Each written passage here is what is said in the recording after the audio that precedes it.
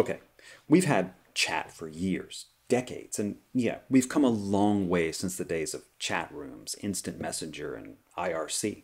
We're so used to communicating this way that it's hard to imagine life without it. Chatting with humans is one thing, but let's face it, chatting with computers was stuck at the same level for a long, long time. We've all seen those really bad chatbots with pre-scripted, poorly written answers. Sometimes you don't even get to ask questions. You're locked into using these terrible prompts. So chatting with a computer often felt like a total waste of time. But imagine a computer that's much better at recognizing the nuances of language, the double meanings, the slang, the humor, capable of considering the context of every word you say. It gives you the sensation that you're talking to another human being. This is what makes ChatGPT so awesome, so unique, so groundbreaking, and why it's taken off so incredibly fast since its release at the end of 2022. It all starts with a prompt, which can be anything, just like starting any chat conversation. You can just say hello and ask how it feels. Well, it'll no doubt tell you that it's an AI language model and has no feelings, but it's ready to help with questions or tasks. So let's start with a simple question. What movies have won the most Academy Awards? Which, as you might expect, will give you a list of movies and the number of awards, much like searching the internet and finding a top 10 list. And you might be thinking, okay, I can do that already with any search engine, so what's the big deal? That's true, but the difference here, besides the reduced number of steps and not having to look at ads, is that this is a chat. The AI remembers what you've talked about, so you can treat it like an ongoing conversation. So now I can say, tell me more about the first one. And unlike typing that into a search engine, ChatGPT understands the context of the current conversation and gives you more information about the first movie on the list, the creators, the story, and more about the awards. But instead of just looking up facts, you can also ask ChatGPT to explain things to you. Like, what is quantum computing? Quantum computing is a rapidly developing field of study that aims to harness the principles of quantum mechanics to perform complex computations. Unlike classical computers, which use bits as their basic units of information, where each bit... Maybe what you get back is a bit complex, so you can ask it to simplify it. Can you simplify that explanation?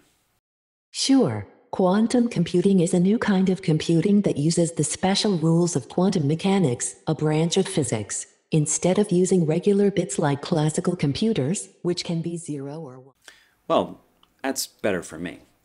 Now, let's test our understanding. You can have it ask you questions, then check your answers. Ask me a multiple choice question about quantum computing. Which of the following properties of qubits is responsible for allowing them to exist in multiple states, 0 and 1, simultaneously? Luckily, I know this one. C. Correct. Superposition is the property of qubits that allows them to exist in multiple states, 0 and 1 simultaneously. This unique feature... ChatGPT tells me I'm correct and even giving me a bit more context around the answer. But facts and explanations aren't the only thing it can do. ChatGPT can also be creative. Let's try a bit of poetry. Write a haiku about yourself. AI in the cloud, weaving words with gentle touch, endless knowledge found. And it can even write code. Write a Python script that scrapes the title from Pluralsight.com.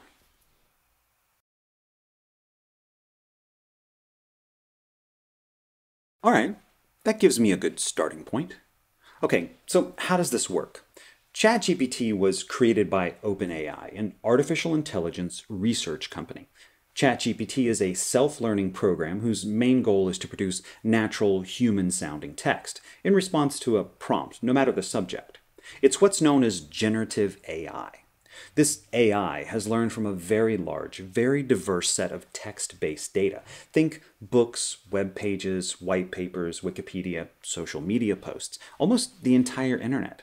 It's not just learning the content, but also uses it to decipher the structure of human language, and uses that knowledge to predict what it should say to you. It responds not from a script, but generates new text on the fly. It's really flexible, but if there's a secret to using ChatGPT, it comes down to the quality of your prompts. Let's say I want ChatGPT to help me write an email for a friend at work. I'll start with an intentionally simple prompt. Write an email congratulating someone on 10 years at the company. Okay, let's see. Dear whoever, hard work, dedication, commitment, positive attitude, standard of excellence, part of our family. Yeah, so that is what I asked for, but it's formal, cliched, it's stiff. This is where a better prompt can make the world of difference. The more information you can give, the better. Now, let's try to get this email to sound a bit, well, more like me. One of my friends, Sam, has just reached 10 years at the company. I want to send her an email congratulating her. I want to keep it informal, not corporate or overly professional. Keep it simple. Respond more like Hemingway and less like Tolkien, with a bit of dark humor. And this is the kind of prompt you can give ChatGPT with so much extra information and content. The kind of thing you would never type into a search engine. Okay, let's see what it gives me now. Now, this is much better. May the coffee be strong and the meetings be short. To be honest, I doubt I would ever use the word dank, but it's an amazing starting point. So, questions, answers, poetry, code, recipes, party planning, marketing emails, whatever you can think of. If you need something written, ChatGPT can help. So, when should you not use it? When you need 100% accuracy. This is because ChatGPT bases its answers on patterns and relationships it finds in the training data, and then tries to improvise a response based on that. But it has no actual concept of what is true or false. It'll even tell you as much. ChatGPT can confidently give you a wrong answer, not maliciously. It just has no concept of truth.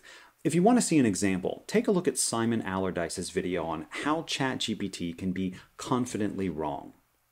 The point I'm trying to make here is don't just blindly accept what you get back. Ask it in different ways. Ask for sources and then check those sources. Despite this, I absolutely enjoy ChatGPT. So do a lot of other people. For example, it took Facebook over 4 years to reach a milestone of 100 million users. It took ChatGPT about 2 months. That's just one indicator of how important this technology is. The only question is, how will you use it?